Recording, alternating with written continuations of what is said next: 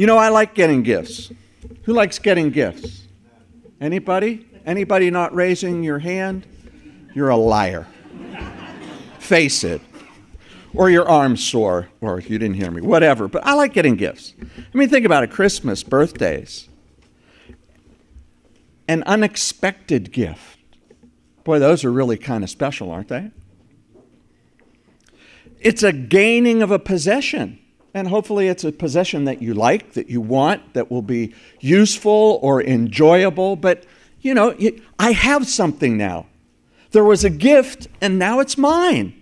And I can do whatever I want with it. And maybe I'll use it for the white elephant next Christmas because I really don't like it. Or maybe I'll put it someplace prominent, whatever it is, but now it's yours.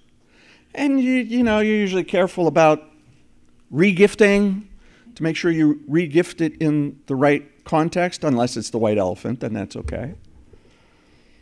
Or you break it out if it's from sweet Aunt Minnie, and you break it out and put it on display when she comes by, and then you put it back in the drawer.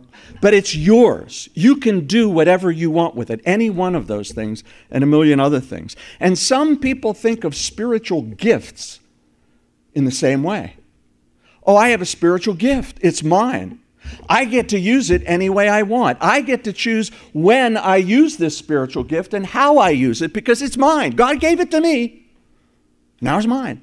But that's not what the Scripture just told us. And that's a fundamental understanding of this whole idea about spiritual gifts, that there are many people who are exactly in the place where the Corinthians were.